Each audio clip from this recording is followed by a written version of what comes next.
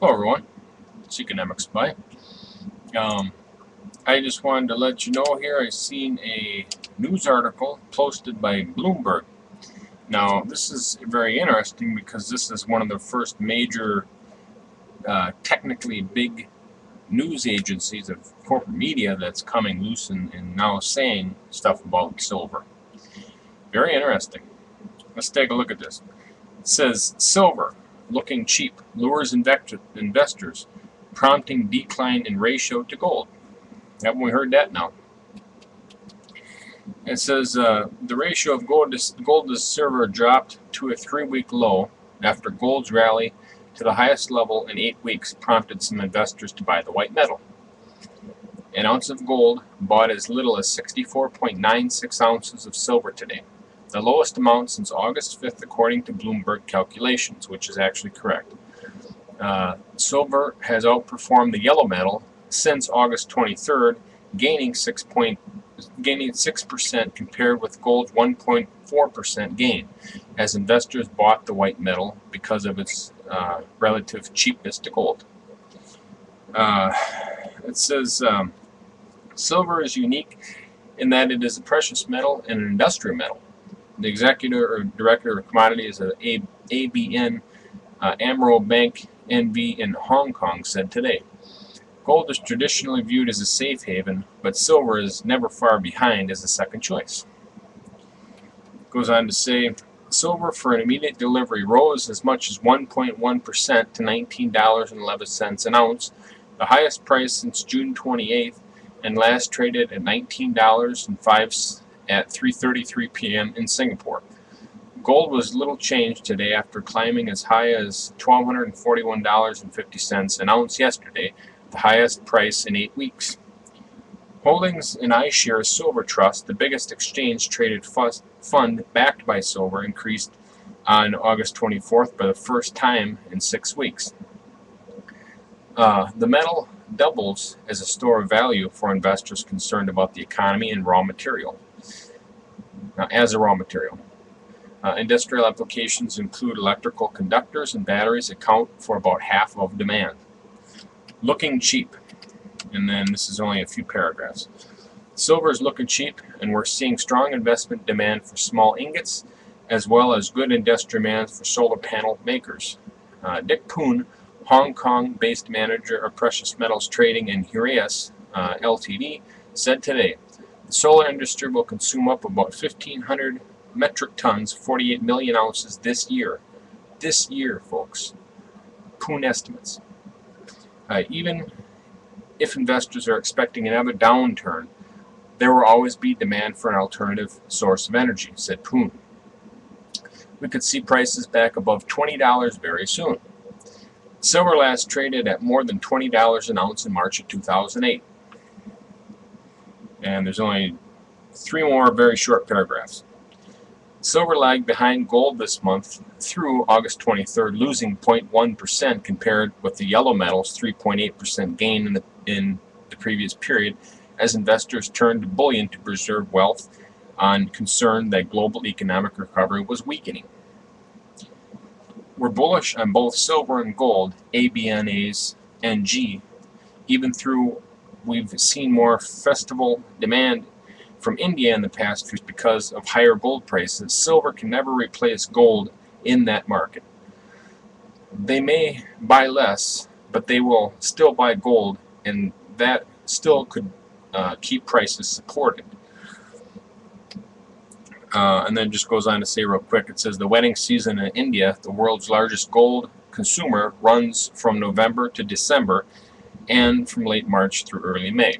So now that signifies a little bit to why gold would be in high demand later in the year, and also signifies why precious metals and tune kind of run up a little bit.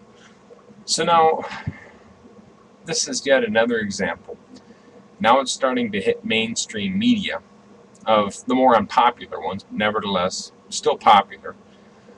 So it's starting to get to the point where the cat is starting to come out of the bag, folks, and it's looking as if and real quickly, I played a video earlier today I didn't know how it would sound on everyone else's end versus mine. But I do admit I had a few comments in that. It was David Morgan, it was like a minute and a half video. And basically he had said that it was very interesting that there wasn't really a whole lot of, if any, short covering taking on by commercial shorts. And in fact, when it came to the precious metals, particularly silver, that's why he said it didn't seem like anyone was short covering, and it seemed like it was a new buyer in the market. Now, that's very interesting, because if it was only one or two major buyers that had some moving power, and silver moved that much, we're looking at an astronomical gain in the near future, folks, because you got to keep in mind that I don't know what the percentages are, but I think only 6% of metal investors actually hold physical. The rest of the total allotment does not hold physical. So physical ownership will start to pick up.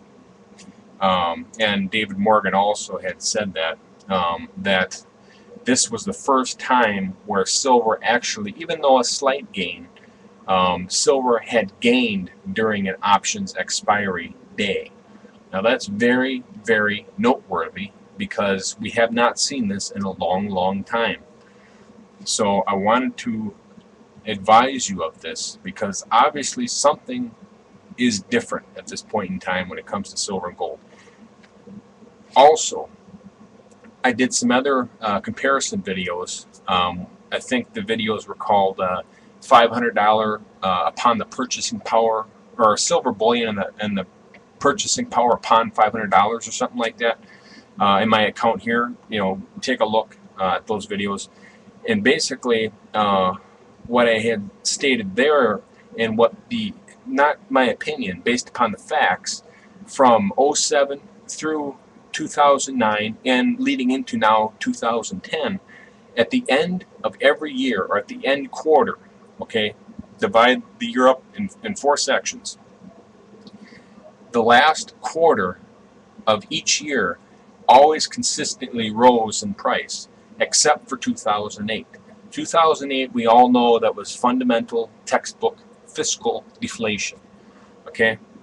And there's a lot of people getting caught up in this head fake, thinking that we're going to have fiscal deflation with the markets plummeting, meaning that precious metals are also going to plummet. It's not going to happen that way. Okay? You would have to ask yourself this question if you believed in that.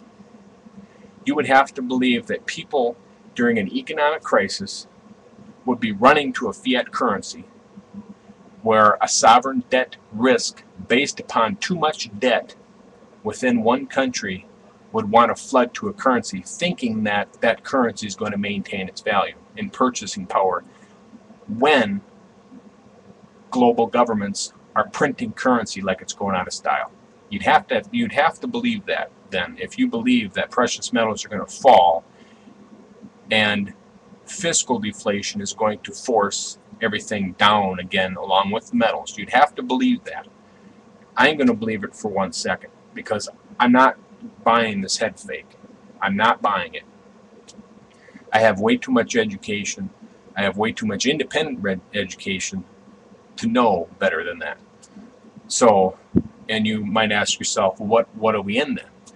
What we're in is the declining of purchasing power, not right now through physical cash. Some of it, and a portion of it, yes, is coming through physical cash, but a majority of it is coming through credit, quantitative easing, continuous printing and creation of credit from the Federal Reserve System, depreciating the purchasing power of currencies. Therefore, the bond markets are not good to be in, so people go to the markets because they want to get some type of a gain. If you're in the treasuries, it's basically guaranteeing you a loss at the artificial low interest rates. That's why people are going to the market. And most of likely what's going to end up happening is you're going to see, if they continue to inflate the situation, the market's going to rise, but precious metals are going to rise faster. Okay? So we're going to experience price deflation, which means that things you buy with dollars minus commodities, but dollar-related assets. Flat screen TVs, furniture, stuff like that, dollar-denominated purchases, or commodities. Commodities priced in dollars, it's completely irrelevant.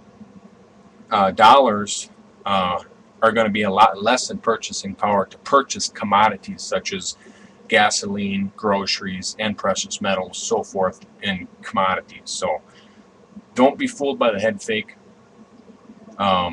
We are not going to experience fiscal deflation. Like I said, you'd have to believe that scenario I told you. We are going to experience price deflation, and we are heading out of that, and we're heading from stagflation into price deflation and inflationary pressures. That is the change of atmosphere we're starting to head into as I speak. So I wanted to give you a bunch of my thoughts on this, about silver, about David Morgan's comments, and so forth. So that's it for now. Economics By. Take later.